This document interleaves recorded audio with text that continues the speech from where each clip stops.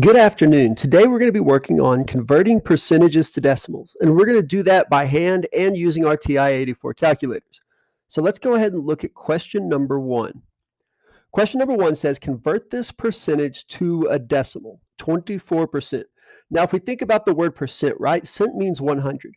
When we say 24%, we're saying 24 out of 100. If we wrote it as a fraction, it would look like this, 24 out of 100, 24 over 100. Now, if we think back to when we were learning fractions, we know that that means 24 divided by 100, right? So to convert 24% to a decimal, we just do 24 divided by 100. We could do long division, do all that stuff, but it's a lot easier to just realize 24 divided by 100 just means you move the decimal place 2 spots to the left. So let's do that. We've got 24%. Now, 24 is a whole number, so the decimal is right there, right? Dividing by 100 just means moving the decimal place 2 spots to the left. So we move it 1, 2, and that's our new decimal spot, right? So you end up with, when we drop the percentage sign, 0.24 or 24 hundredths. Now let's double check that, right? Let's grab our calculator and we're going to double check it. So we've got 24% and we're going to divide by 100. We hit enter and we get 0.24 or 24 hundredths, so that's correct. That's how you convert from a percentage to a decimal. Let's go ahead and erase this and try question number two. Question number two says, convert this percentage to a decimal, 5.3%. So it's the same thing, right? We're going to write down 5.3%. And we're going to move that decimal 2 spots to the left, right?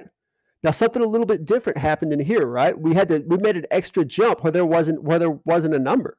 So we're going to fill that in with a 0.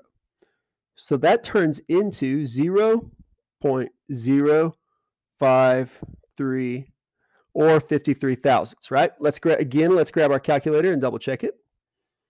So we've got 5.3%. We said percent, you're dividing by 100. And we get 53 thousandths, 0.053. That's correct. So that works. Now let's go ahead and go in the opposite direction for this next question, right?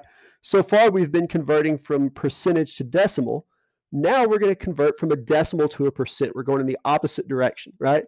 And so you've got 65 hundredths is the first number you're given, 0.65. 65 hundredths, right? Now, when we were going from percentage to decimal, we moved to the left. Well, now we're going from decimal to percent. So we're going to move to the right this time, right? So let's move it 2 spots to the right. 1, 2.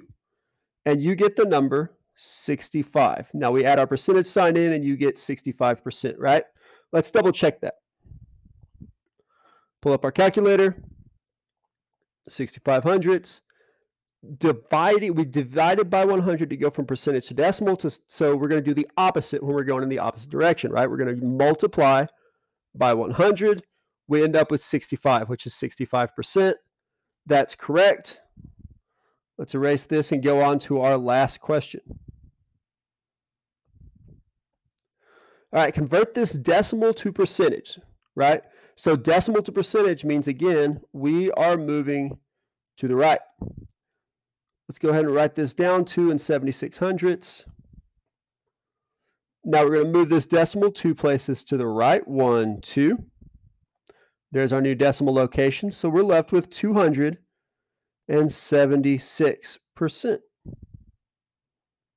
It's a big number, right? But that makes sense. It's 2 76 hundredths.